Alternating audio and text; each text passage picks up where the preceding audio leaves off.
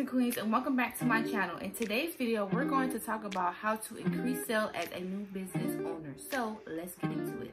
Okay, so a little bit of background of my business. So I started my business in September of 2021, I believe. I started out selling mink lashes. I was selling like the long and the short ones. I believe like it was like the 25 and then like the 23 or 24s. And so I was selling that for a good little minute until like late this year.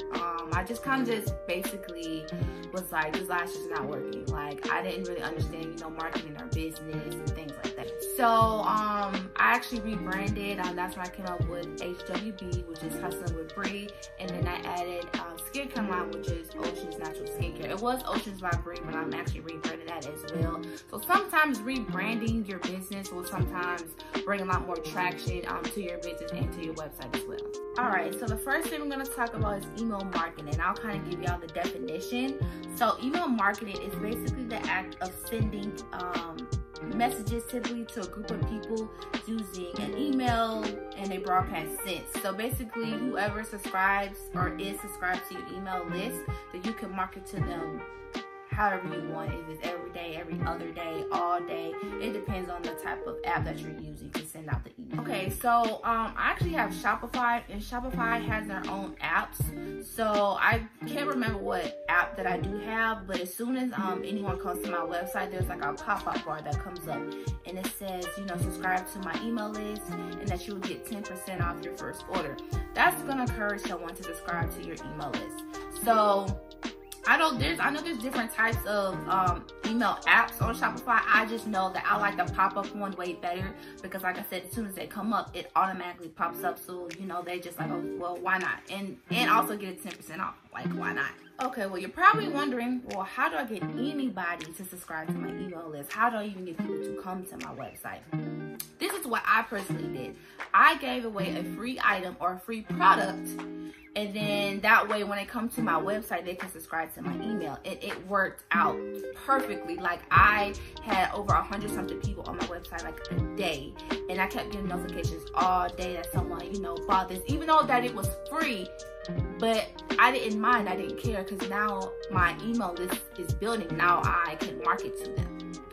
So also with the Shopify email app, they also have templates already. So they like, I mean, if you want to start off with a blank one, that's fine. I usually start off with a blank one, or I already use like their pre-made templates, and I'll just add in whatever I want to add in. I would definitely recommend you sending out, I don't know, 10 emails a day. People are going to unsubscribe. That's okay. That's just on them. It happens. Don't get discouraged. Just keep sending out those emails, because one day that one person will pull the trigger and buy whatever that they want to buy that you are trying to market to them. So the next thing we're going to talk about is search engine optimization, your SEO or your keywords. This is how people are going to find you. So there's a couple of things that I want to point out about the keywords or SEO. Okay, so for example, about the keywords. So let's just say you have a business page, and where it says like the name, a lot of us, you know, put our business name or whatever that we see fit. I would definitely change it to what the services you offer or what you sell. So for example, I sell digital products or done for you digital products. So I'm gonna put digital products, done for you digital products. So that way when someone's searching anything about digital products or done for you digital products, my account will pop up. If you type in that and your account does not pop up, that just means that you have to post more consistently so the algorithm can see like, okay, this is what you're offering, so they can push it to the right people. Same thing applies to your website as well. When you're adding a product, you should be able to add in keywords for your SEO. If that's even, let's say you sell like skincare, and you want to put in dark spots, natural ingredients, you want to put in those type of keywords. And you can also go to Google Trends and type in maybe like a turmeric scrub and see what people are searching for. Either that's dark spots, you know, natural skincare products, whatever the case may be, so you can implement that. So that way if someone is going on Google and they're searching for that, then your website will pop up. If your website is not popping up, go back to the drawing board, see how your SEO is or your keywords, and then change that. Alright, so the next thing we're going to talk about is the pictures of your products. Let me tell y'all something. When I first started out, my pictures was not giving anything. So when you're taking pictures of your products, you want to make sure that it's clear, that it's not blurry, and that the background don't look like, you know, you got a big old full trash can in the background.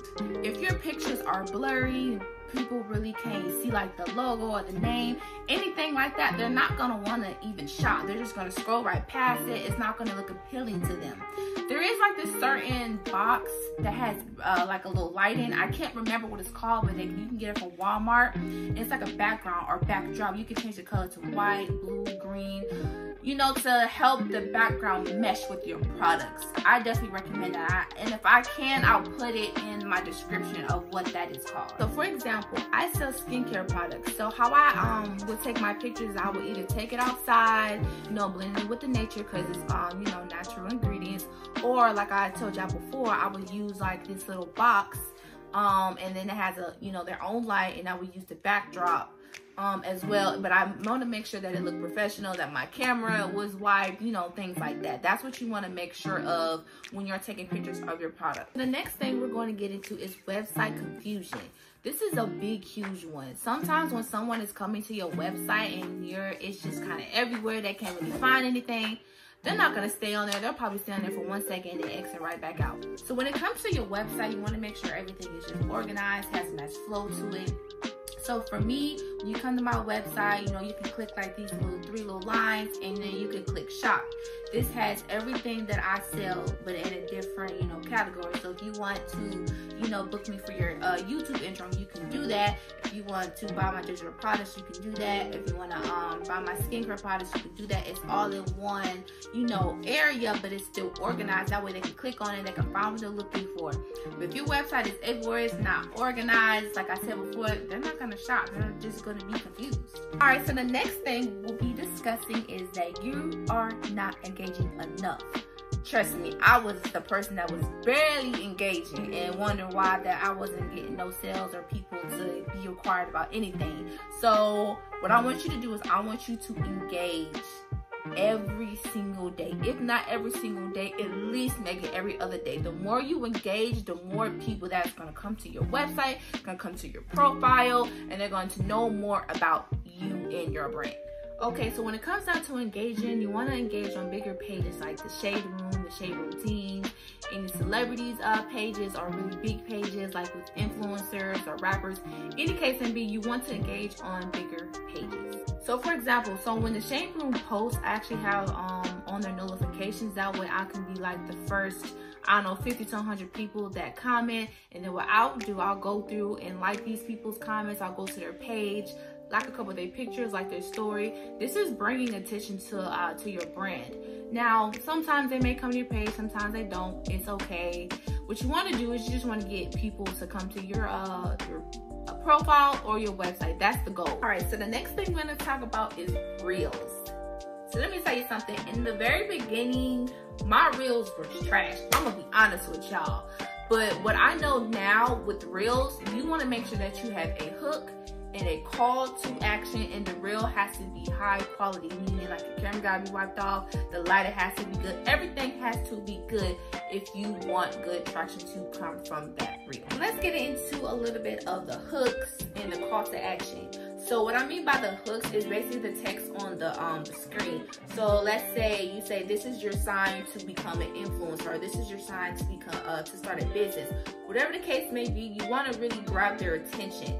People's, you know, attention span is very, very, very, very short. So you want to really grab them the first time when they're you know, coming across your reel. Then what you want to have in the description or the caption, I guess you want to call it, you want to, you know, pinpoint their pain points. You want to like relate to the audience. You want to solve, you know, their problem, and then you want to give them a call to action. And a call to action is basically where you say comment, help, and I'll send you the link. That way this also increases engagement, because now people are commenting, they're liking it as well, and that you're giving them a direct, you know, way to buy something. If you're not giving them a call to action, how do you expect anybody to know where to even buy the products or the services that you are trying to sell? Forgot to mention this one thing about Reels.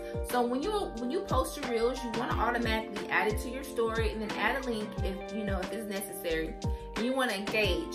You can engage, you know, on the bigger pages, like I said, or, you know, engage with, you know, with your followers, things like that. So this helps, you know, push your reel, and that way they can see it, because sometimes they may not see it, you know, as soon as possible, like when you post it. So I definitely recommend engaging right after you post your reel. Okay, so let's get into the next topic, not building trust or relationships. So my biggest thing is, if you're not really building trust or relationship with your audience, how do you expect them to even trust your products or service that you're trying to provide them or sell to them? Okay, so for me, I've been doing as of lately, like good morning posts, you know, how was your day? What's your, you know, next week goals? What are you struggling with? That way you're getting to know that your audience. You want to get to know them. You want to know what they're doing on a day-to-day basis, so that way you can help them. So let's say someone's struggling with marketing. Whatever product that you or services that you know sell, you can, you know, market that to them. Or if someone having trouble with consistency, whatever product or service that you have for that, you can market that to them.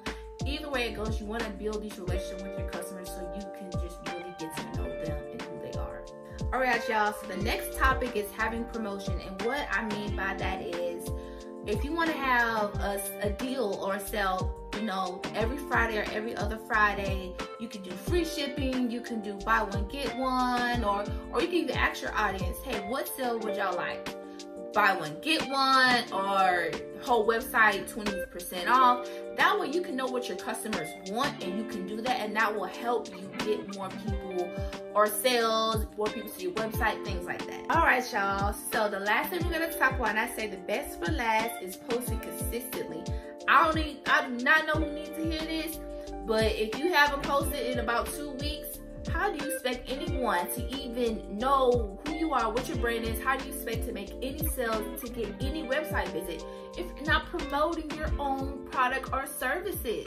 Okay, here's what I want you to do. I want you to write out a schedule where you can do your content. I don't care if it's on a Monday, a Sunday, a Tuesday, Wednesday. I don't care which day. If you need 2 days, do it. I want you to be organized and consistent with your posting, so that way you can even see success in your business. Okay, if you didn't know, now you know. You can actually schedule your reels. So you can schedule the day and the time what you wanted to post. So let's say you work Monday through Friday, but you need to post, you know, during lunchtime or during early in the morning, and you just don't have the time to. You can literally schedule it for, I don't know, Wednesday at 12 o'clock p.m. and then everything is already done.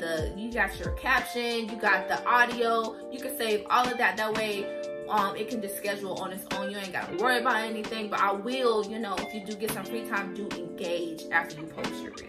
Okay, baddies, so that concludes this video. I really hope you guys enjoyed it. Hopefully y'all didn't get bored, y'all didn't go to sleep. These things that I have told you guys, I have implemented that into my business, and I've seen tremendous growth. Like, I make sales each week. Before, I was barely getting any sales. Sometimes I wouldn't get sales at all a month, or maybe only get 1 or 2 sales out the month. I was only getting like 10 people on my website. It wasn't a lot. Last month I had 1,113 people on my website, and I was so proud. I was thanking God. I was like, this is amazing.